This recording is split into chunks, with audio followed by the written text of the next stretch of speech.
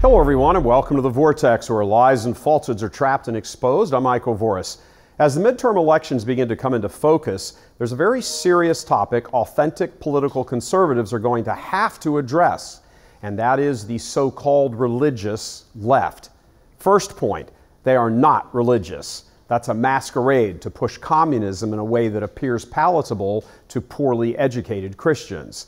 Second point, they need to be called out on all of this at every turn. Third point, political conservatives need to start speaking in overtly religious manners to offset the gains the religious left has made pretending to believe in God.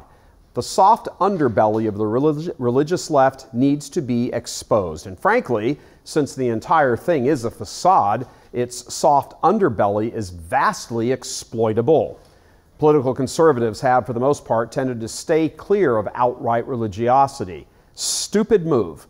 What needs to be understood is that as leaders, they need to lead.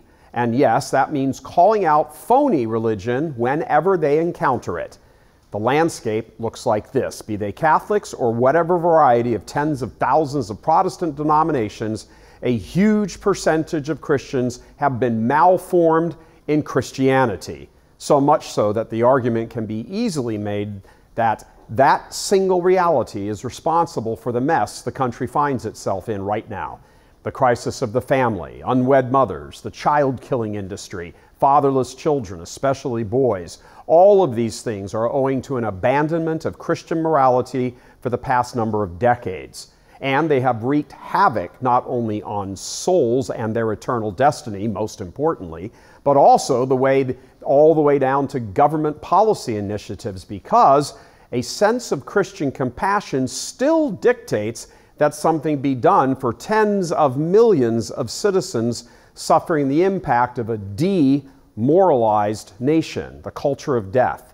And note this well, political conservative leaders, this is where the so-called religious left has scored major inroads with voters.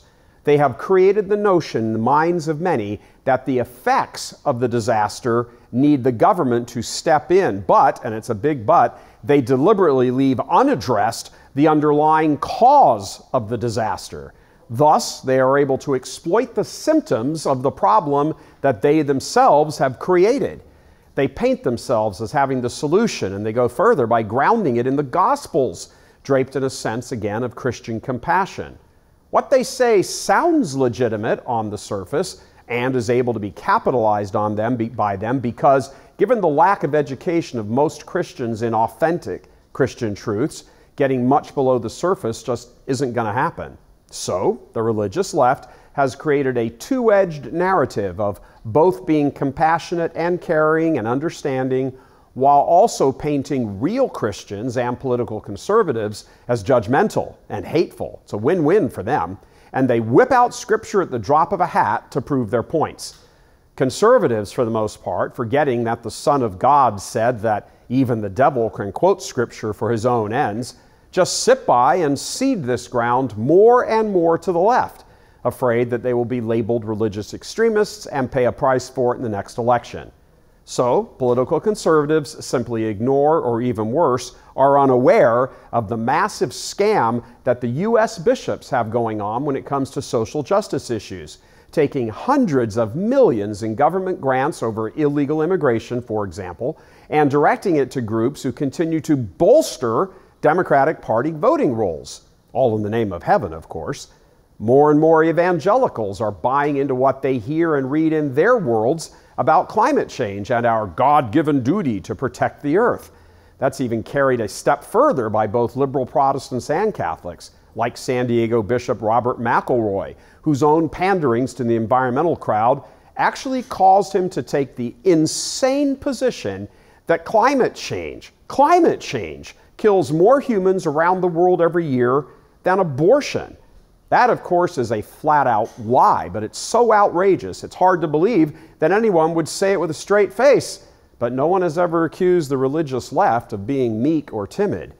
But follow the bouncing ball here for a moment. Dressing up climate change as an existential threat to human life, and by extension, human dignity, is easily transformed into a gospel call to vote in leaders who will take the issue seriously. It even allows the religious left to baptize climate change, to drape it in the language of Christian morality.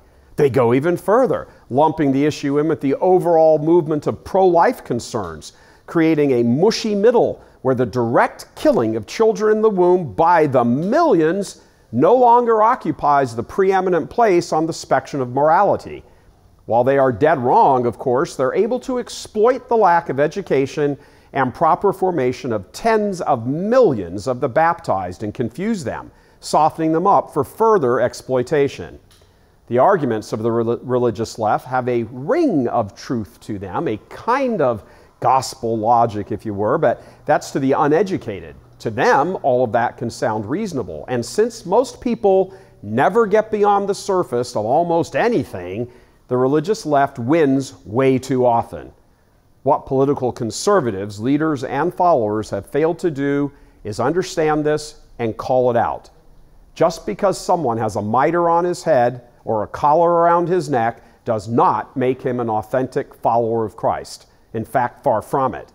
Espousing a general religious principle here or there does not make what flows from that principle as a sound, theologically inspired policy decision. Yet, this happens all the time.